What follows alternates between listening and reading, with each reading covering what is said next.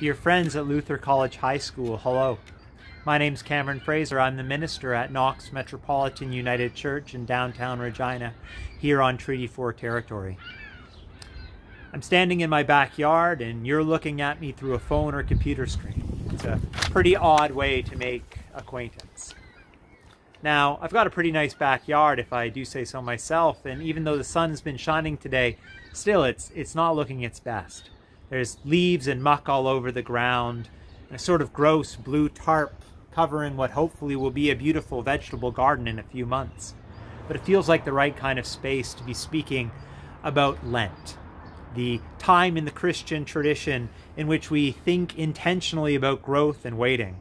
We think about beauty and justice too, but the focus is on what could be, what we hope will be, but isn't yet. What isn't yet, what could be, feels like a very universal theme these days, doesn't it? I want to begin with a song. The lyrics should be posted there for you to see. It's called Beautiful Things by Lisa and Michael Gungor. And it's a beautiful song. I mean, the title would be presumptuous if it wasn't, and I hope we can do it justice. It's a song about longing and about believing in beauty. Beautiful things for ourselves, our societies, and even our world. Believing that they're possible even when we don't see them, at least not in full, at least not yet. Kind of like how the garden doesn't look great today, but come mid-July it should look spectacular.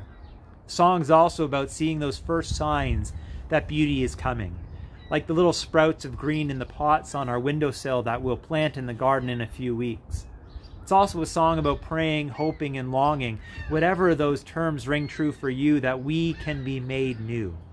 We as in each of us, but also we as in our communities, our societies, and that out of that newness we bring beauty into the world.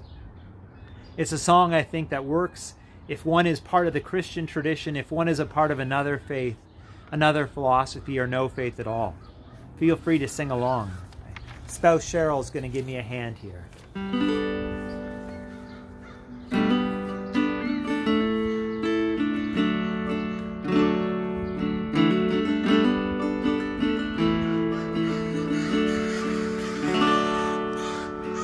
All this pain, I wonder if I'll ever find my way. I wonder if my life could really change at all.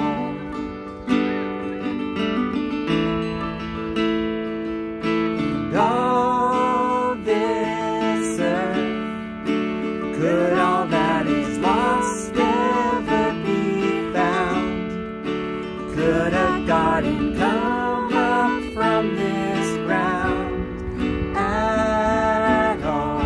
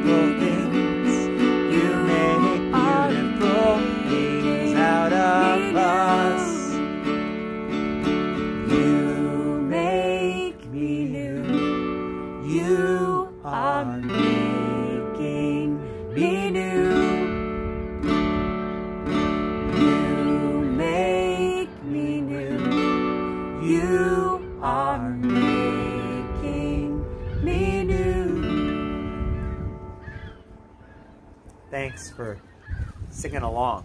I'm gonna move the camera here. Hopefully you can follow with me.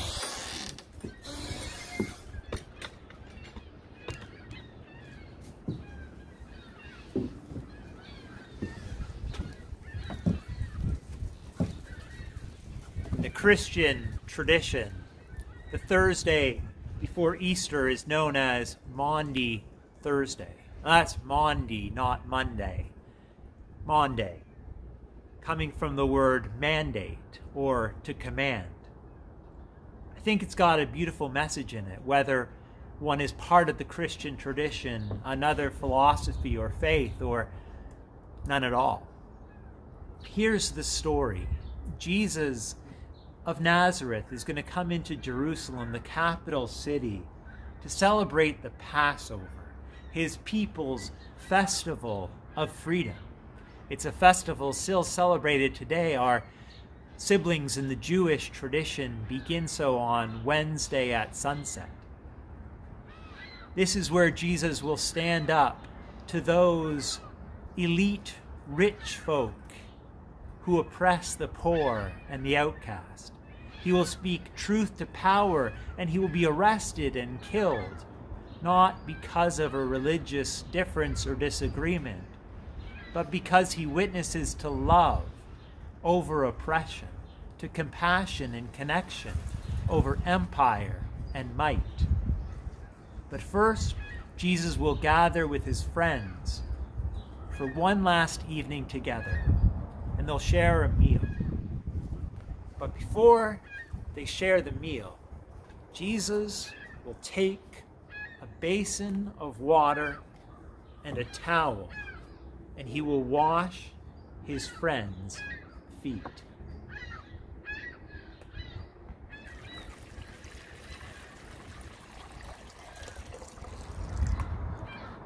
And he will give them a mandate, a command, a Maundy, if you will.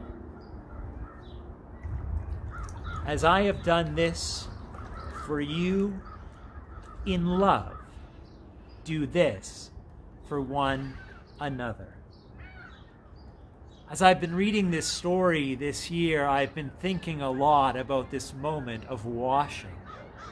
Because for about the past month almost, I've been thinking a lot about washing hands. The simple act of washing hands. Now, I washed my hands pretty regular before I ever heard the word coronavirus, and I'm guessing you folks did as well. But I've been doing it more often these past few weeks, and I've been thinking a lot more about it. I mean, I've been thinking about making sure I'm washing for 20 seconds, I'm getting under my fingernails and in between my fingers, but much more than that. I've been thinking about what the simple act of washing my hands has come to mean in this moment we find ourselves together. It's become an act not just about ourselves, our own health or hygiene. It's become about others. Washing our hands has become one of the most basic ways that we as people care for each other right now. We know this virus can affect people, and they might not even know it, not show any symptoms. And so we've been asked to act like we might be infected and take precautions to care for and protect each other. So we wash our hands. We keep distance from each other. Not out of fear that we might get sick, but to care for others, an act of care, an act of love. We do it to protect people who are vulnerable, to protect people who have compromised immune systems, to protect people who work in healthcare who themselves are acting out of tremendous courage, love, and compassion. Now back to Maundy Thursday. Jesus washed his friends' feet and told them to do likewise to others. seems like an unusual action to us. And I mean, this was like in a pre-pedicure world. But let's think about the foot thing for just a moment. Jesus is asking his friends to pay attention to that which is often overlooked. This virus has reminded us collectively of the things we often, as a society, ignore. The needs of people who work in childcare, who work in education, who care for elders, who grow food, who transport food, who stock shelves and who work behind cash registers, who work in healthcare, not just doctors and nurses and therapists, but people who wheel sick people into their beds, or who clean and care for hospitals. We suddenly call them essential, not because they've all of a sudden become that, but because we never needed to recognize them as essential before this. And with some exceptions, we're understanding that we never acted previously like their work even mattered. The song said, "You make beautiful things out of the dust, and you make beautiful things out of us." What if, when this whole thing is over, we continue to pay attention to the care that we give people who are the most vulnerable? What if, when this is all over, we pay attention to how people will be fed, how people will be cared for? And if we pay attention to the people whose work allows us to be fed, allows us to be cared for? And what if we continue, when all this is over, to check in with one another, as we've started doing more and more, really meaning it and really taking the time to ensure that each other are well and safe? I mean, if we kept on doing this, wouldn't that be a beautiful thing? I wonder if one of the calls for us, no matter what our religion or our philosophy is, I wonder if one of our calls is to learn to pay attention to the things we used to ignore, because we suddenly realize how much care and attention it takes for each one of us to flourish.